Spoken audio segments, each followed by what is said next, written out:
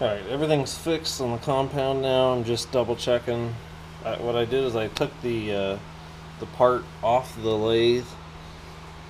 I just took the whole chuck off and left it in the chuck, so that's within a thousandth. Probably about, see, that's right on the line. That goes up to about halfway, so it's within a half a thou, which is plenty for what we're doing here.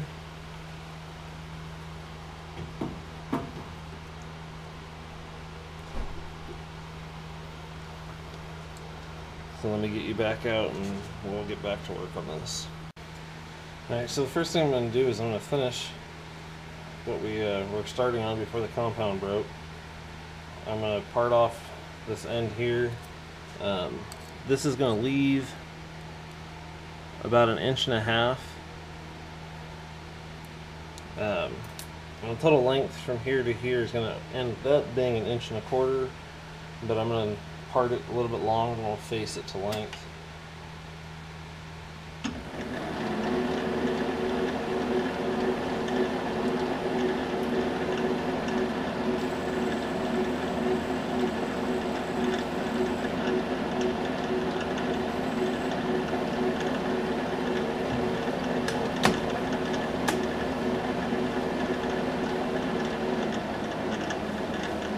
Turn at 200 RPMs at about a 5,000th speed right here.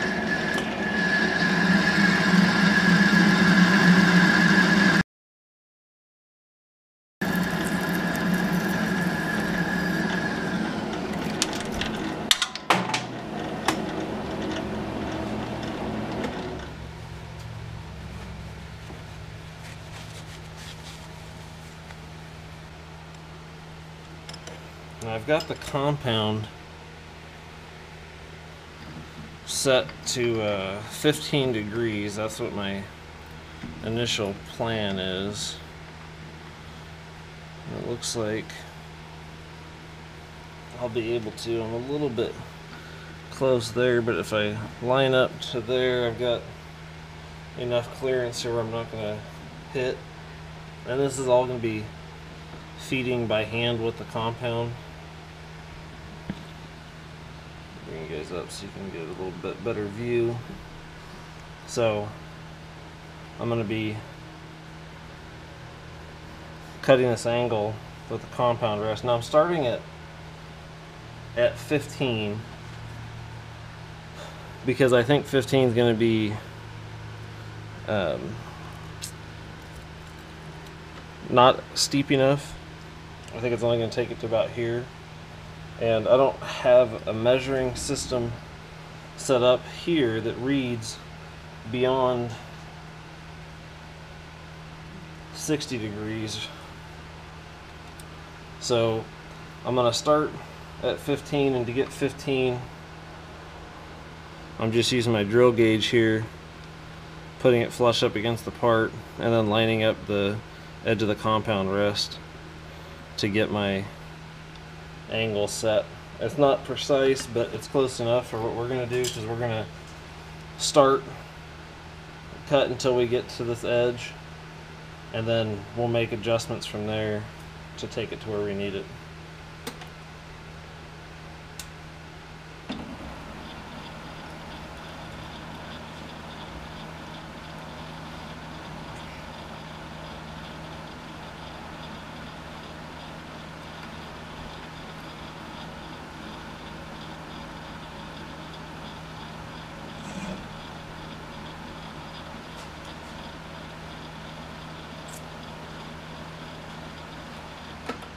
And I've got to readjust my tool height because I had it over on the Atlas while I was remaking the tool post mount. So let me reset and get this lined up.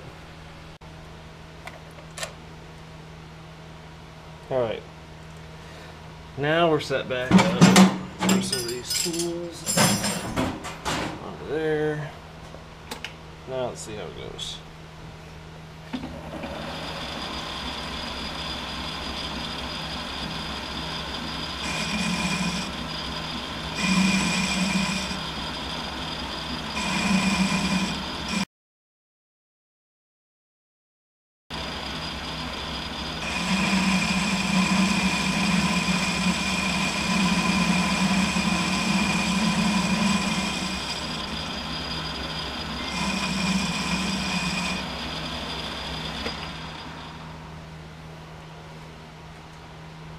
Alright, we want this section to be about 1.25 inches, but we're gonna have this section here is gonna go, I'm gonna cut in a little bit, so it's gonna go in like that, and then our shape's gonna come out from there.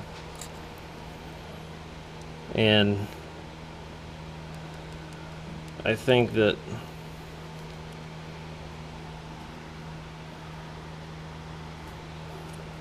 gave us about 3/8, and that's set at 15 degrees. So I'm going to go to about 7 best I can and see how that looks. Alright, as I was thinking about this, I decided it'd probably be better to cut in however far I'm going to cut in here first and then get my angle set. So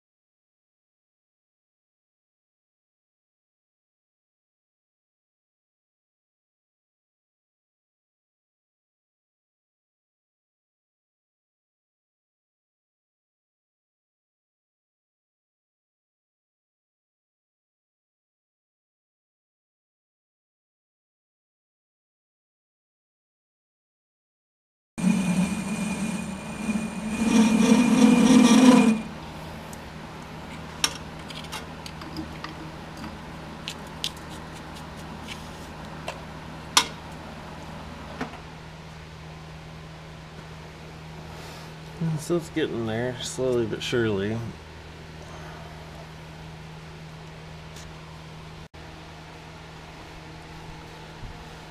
Alright, so that's got it pretty close. It's got it in about, I think, as far as I want to go. There's still a little bit of chatter mark on this side here, but this is all going to be machined down, so I'm not worried about the chatter there.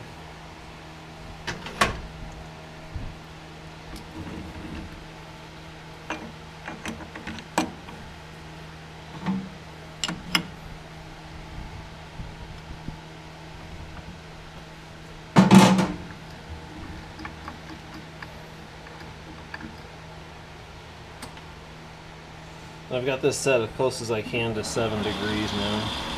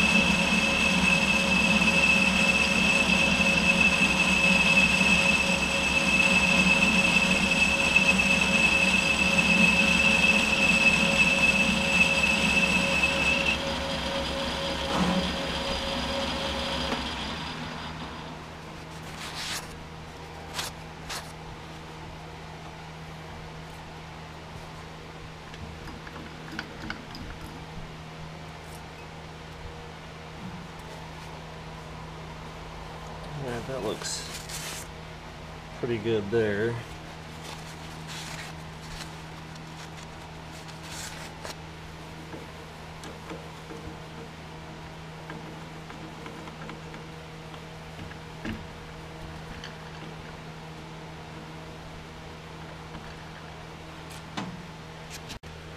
Alright, I got the outside profile cut. Next what I need to do is drill it out to the bore diameter and then cut the inside angle. So that's what I'm going to do now.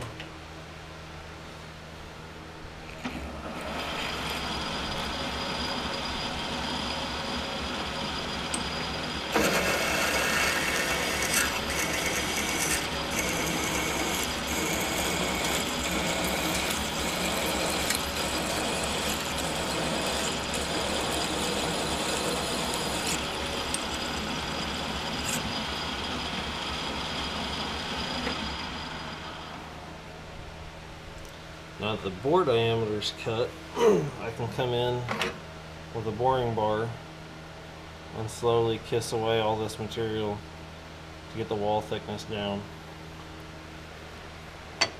And we're almost done. Alright, we're ready to go here.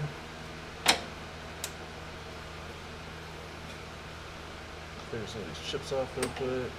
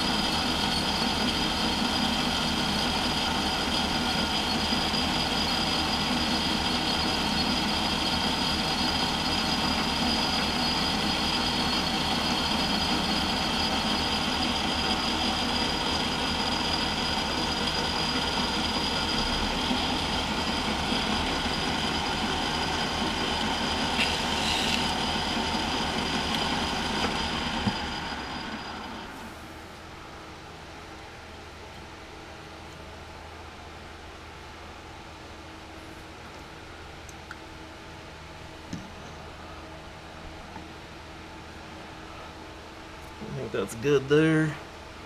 The surface finish looks a little bit rougher than I was hoping, but it's plenty smooth enough. You can't really feel the grooves. So just need to readjust my compound.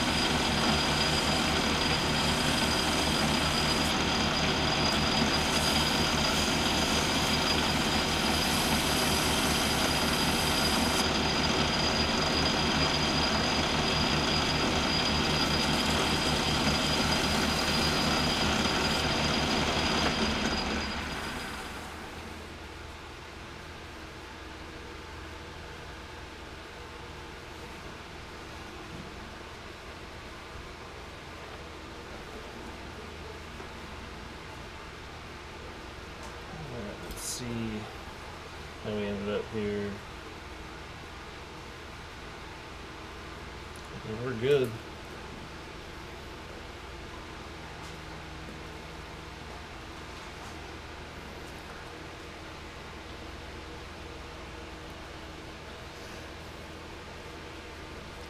Now we can pull it out and throw it up in the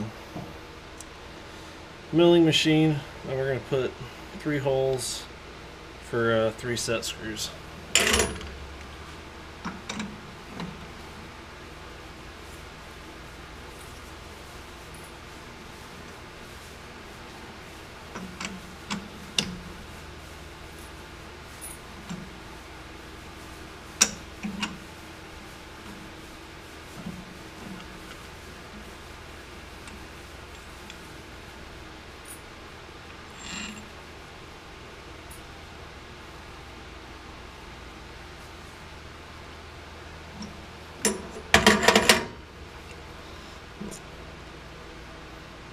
There she is.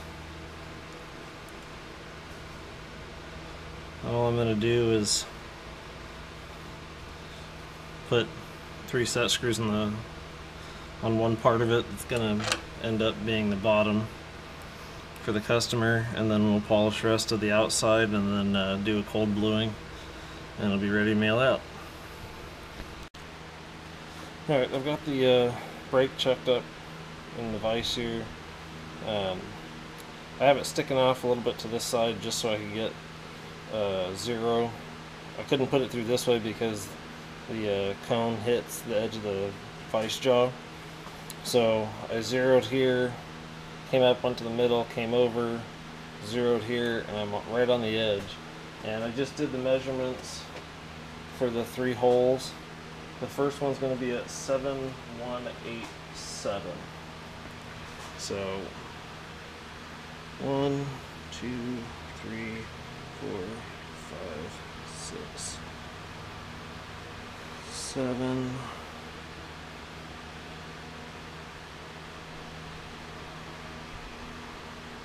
18,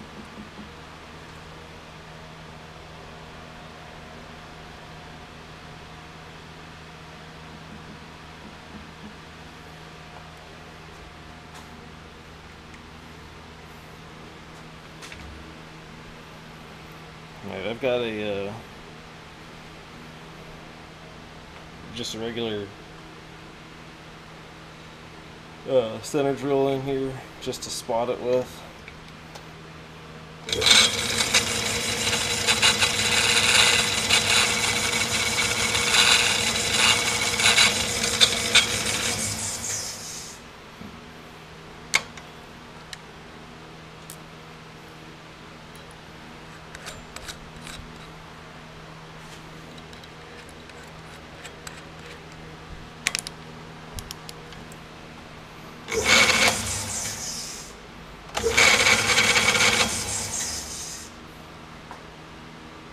Have a cutting fluid somewhere.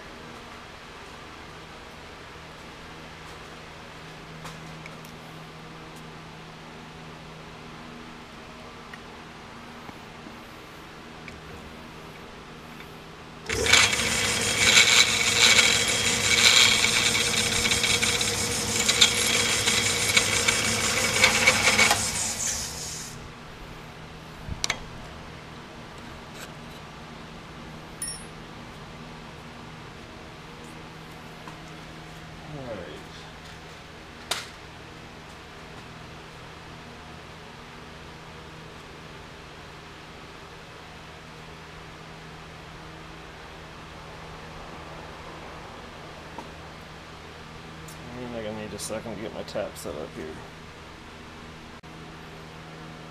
Alright, I've got my tap set up here.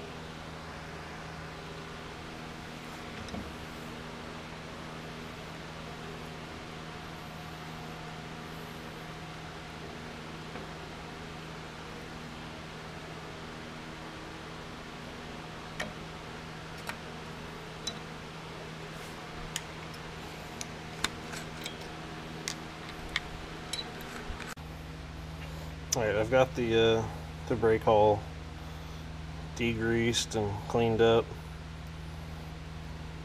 Looks pretty good. So I'm gonna start on the bluing.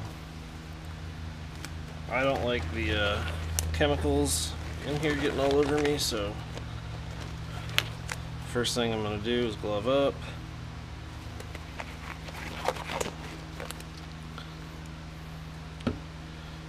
And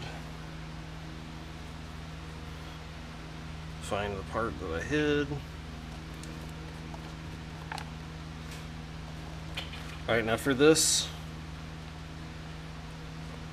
bluing, it says to leave it on for 1 minute and then clear it off with cold water, and you polish it in between with some steel wool. So I've got everything I need to go. I've got a cup of water sitting off to my side.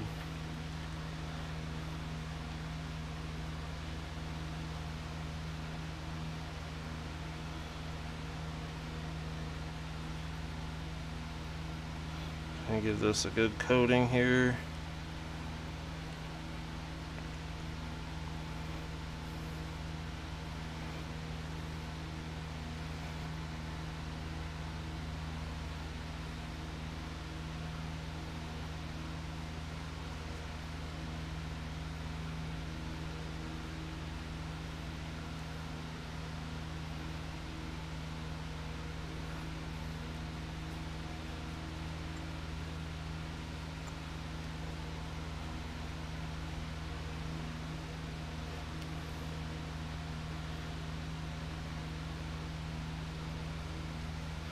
Now, I like to keep kind of rolling it around when I blue parts to just keep the coating of the chemical on the part that I'm making. That way it stays even all the way around. And usually you have to do this 3 or 4 times, but as long as you keep rolling it around, just once gets a pretty dang good coating on it. You can see, I mean, it instantly turns it black.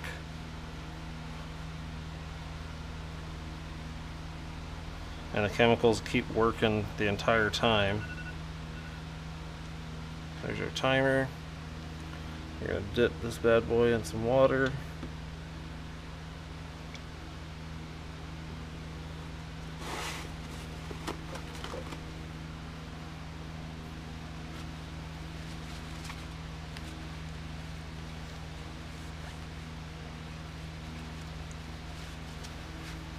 Now I'm going to take it off camera here for a second, just go hit it with the air compressor to completely dry it out.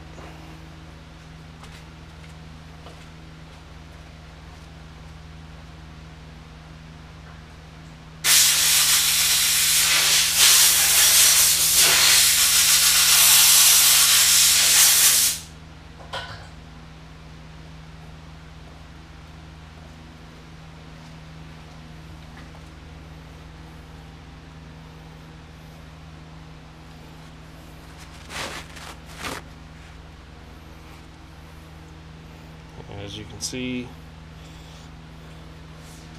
it's pretty dang black already. Just take some real fine steel wool and just really lightly clean it up with the steel wool,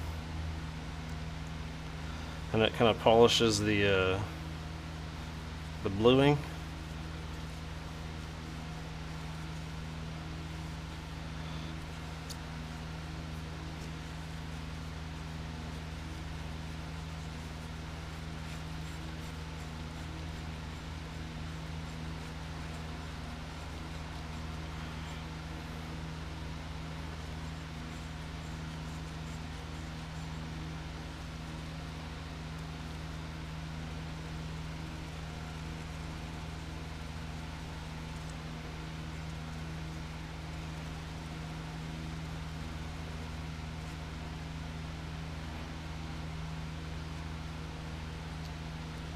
I don't know how well it's going to show up on camera for you guys, but you can kind of start to see a little bit of change once you polish it off a little bit.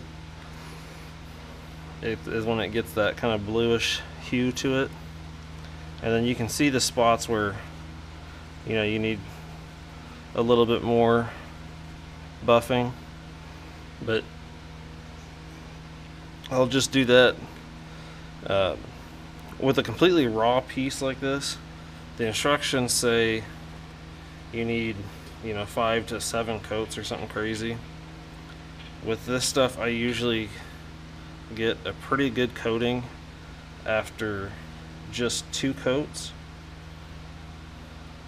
I think the most I've ever had to do was 3, and it was just to darken it up, and that piece was a piece that had been welded on. It was 2 different materials.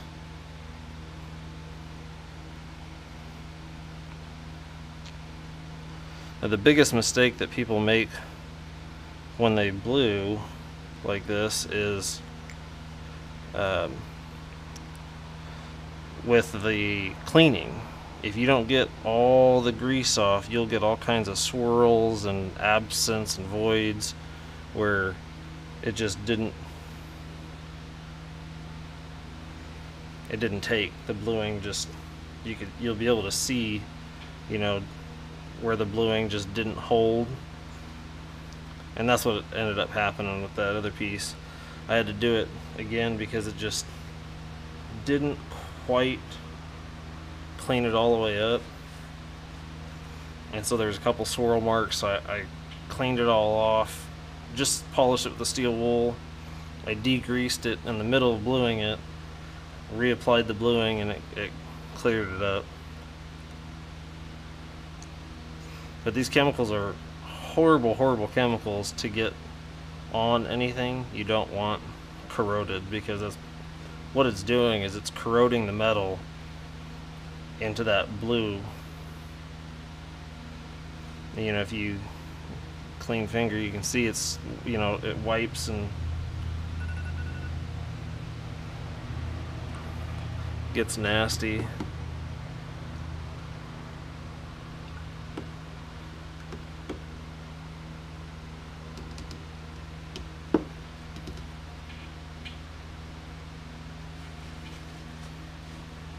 Take it over and blow it off the air compressor again.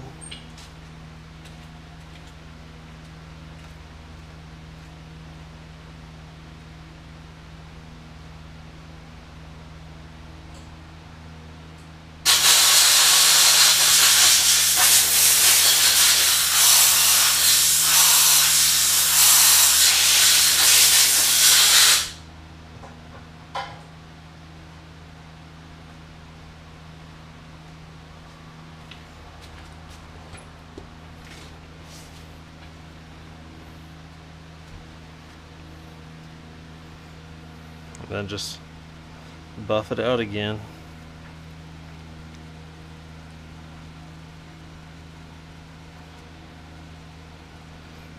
And it'll get to a point, if you just keep applying the bluing, it'll get to a point where it just stops. It doesn't change the look of the metal anymore.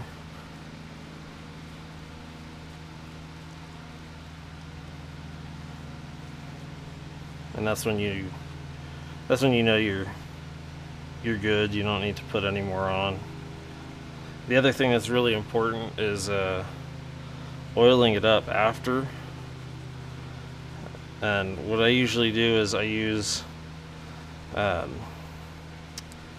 weight detergent free oil, and I'll coat the entire part with that, leave it overnight, and then wipe off the excess. And that usually gets a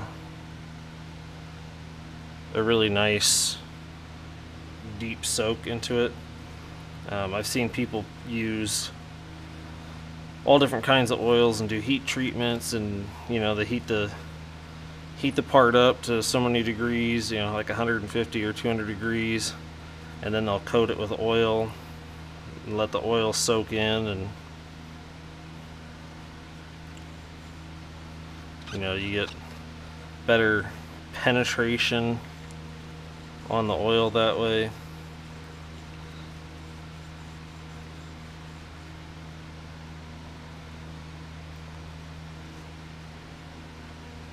But I've never had a problem doing it my way.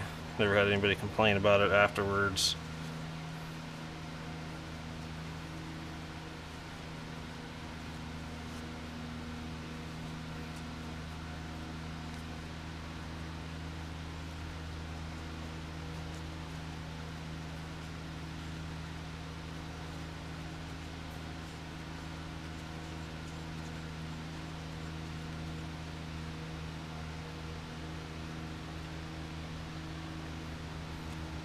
You can see that's looking pretty good. I'll probably do just one more coat on here, and I think that'll be more than enough.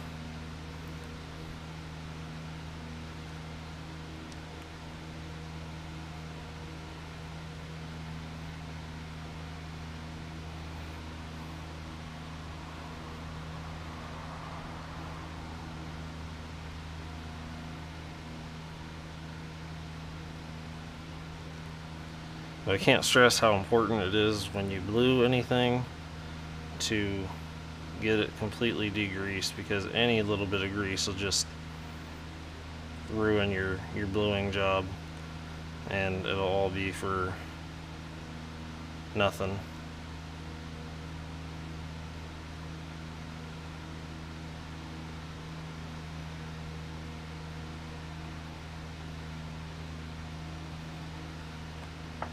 Set it down there so I can get it to stay upright.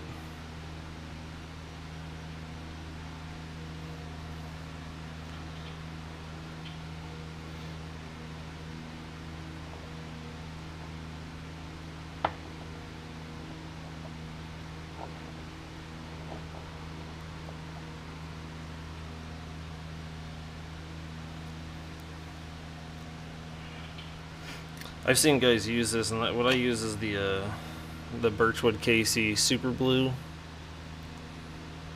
and it works pretty dang good. The regular Perma Blue works good. The Super Blue just gets a little bit darker, a little bit faster. Seems to be a little bit stronger chemicals in there, and it does a really good job, really quick to get a part completely coated.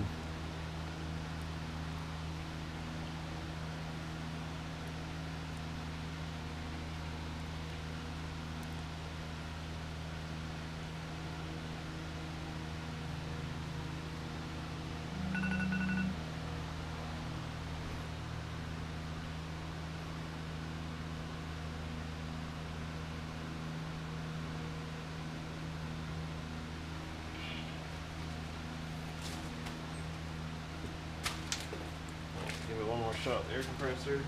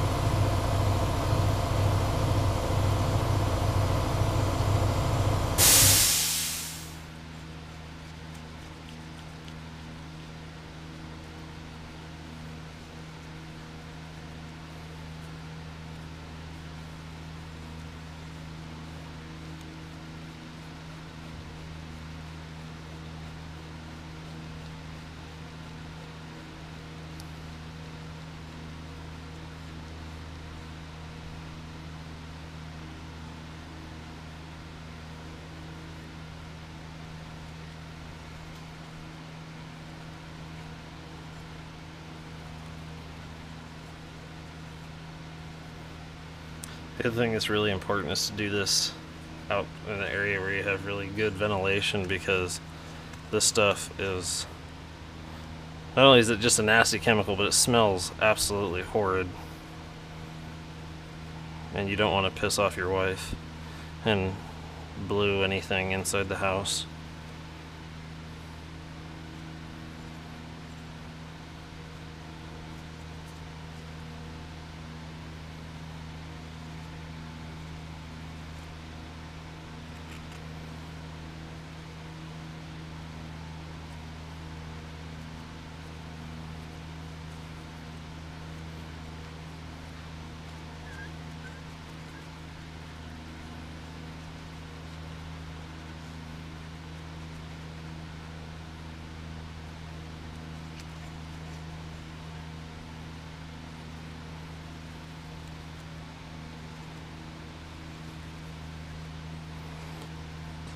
Alright, there she is. She's all done. I'm just gonna give it a good cleaning with the air compressor, make sure all this steel wool pieces are cleaned off of it, and then coat it with oil, and then package it for shipment. And that's it. Job's done.